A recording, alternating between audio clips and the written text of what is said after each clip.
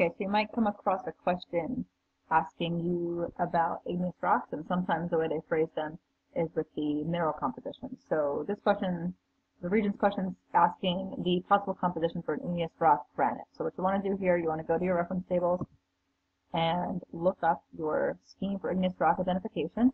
And at the top, we're used to this part with mafic and felsic characteristics, but on the bottom is where the minerals are laid out for each type of rock.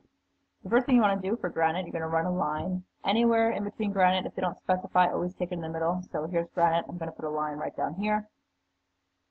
Then you're going to take a piece of scrap paper, much like you do for profiles. You're going to take that scrap paper, you're going to lay it right on the line from bottom to top. And then you're going to make tick marks. You're going to go across and make tick marks anytime the mineral composition changes. So here, mineral composition changes from amphibole to biotite. You're going to go ahead and make a tick mark there.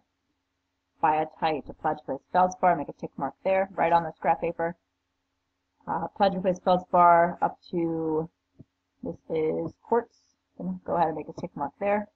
Make sure you keep your paper in the same spot.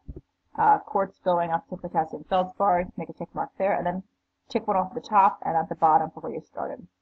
So it should look like this when you're all done. And it would be a good idea to either label the minerals here in between each section or just to memorize the order as you go through, reference the chart. So now we're going to take that scrap paper, we're going to bring it over to the side axes, and you're going to count up the percentage of each mineral. So you know your bottom one's amphibole, because this is where your line crosses through first. And amphibole, these little tick marks go by fives. So this looks like it's about, here's 5, here's 10, so maybe that 8. So you're going to want to write that down on your scrap paper or your question sheet that amphibole is 8%. And now you can do one of two things. You could either read off here and put the percent, so this would be about 19. 19 minus 8, what you get there, so 11. Or you could lower this down so that you're always zeroing out your scrap paper. Both methods work, it's just a matter of preference. So here, for your next sections, which will be shown biotite. Biotite's going to have a percent composition of 5, 10, little notch up there, probably about 11%. I'm going to keep bringing it down and zeroing out my tick marks. So this is for my third mineral that we've crossed into, plagioclase feldspar. Plagioclase feldspar is going to have a composition of 5, 10, 15, just under 20, so I'm going to call that 19%. Bring it down again. This is going to show for our next one, which is quartz. Now you see it's mostly quartz. So 0 all the way up to about 40. We call that an even 40 right there.